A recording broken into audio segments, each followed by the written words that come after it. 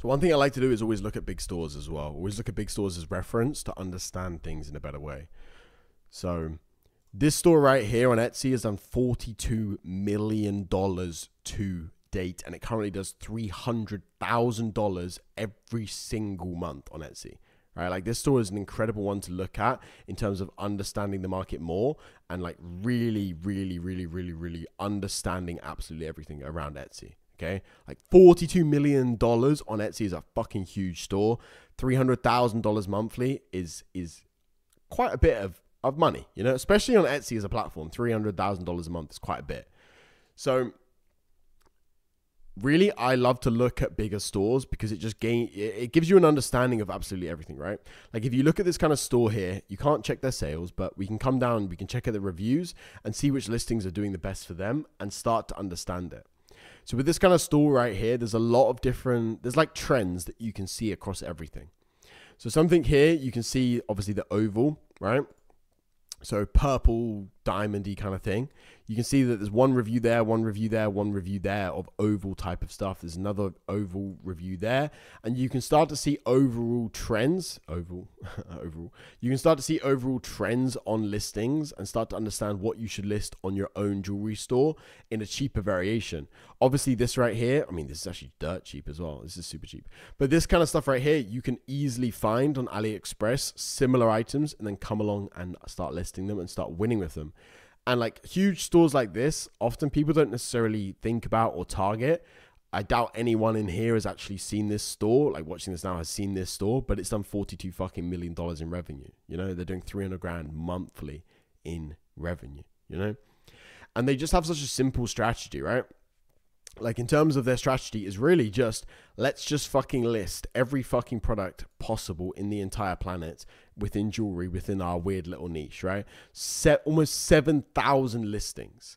It comes down to just mass testing, mass listing, loads of different stuff, figuring out what works, and they're clearly doubling down on what works as well. Like they're listing more rings. Obviously, right in the beginning of their store, it wasn't succeeding, you know, a couple of years ago. I think they've been going for quite a while now. But these guys are absolutely fucking printing because they just know what fucking works, you know, and they're just doubling down. Like these kind of stores I absolutely love looking at because it kind of, it makes it very clear that you don't necessarily need to do all these fancy techniques and all these fancy things. You just need to have the correct product and everything else is very easy to do. Like if you look at their listing, their title right here, I would never write a title like this, you know? Like I try and overcomplicate it myself a lot of the time, you know? But this title, incredibly simple. This description is frankly dog shit. Absolute dog shit, right? But they're getting sales for this listing. And it doesn't matter because they've got so many great products and they've just listed and tested so many different things. They have 6,000 listings. You know, if you have 6,000 listings, you're going to sell some fucking shit. You know, you're going to sell some stuff. So just because they have the pure quantity of listings, they're going to absolutely win. Like one thing that we've started to do a lot more now is actually just list a hell of a lot more products on our store. And that's just really helped us fucking win across the board and just push out the competition.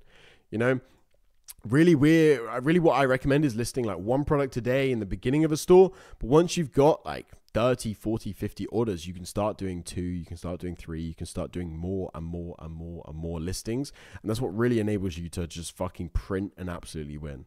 Like this store is absolutely printing, you know? And there's also quite an interesting strategy with this store. Like you'll see that they don't have any free shipping on their items and they're charging for shipping on even like quite cheap items.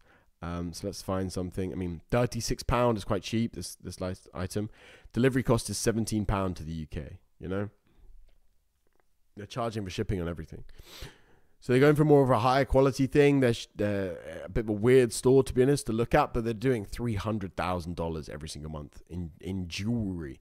This shit is so cheap to produce. So cheap. You know, and it's not vintage or anything special, you know, like it's literally bullshit jewelry. Like you can tell because they've got so many reviews, you know, like so incredibly simple, so incredibly easy, and people just fucking print.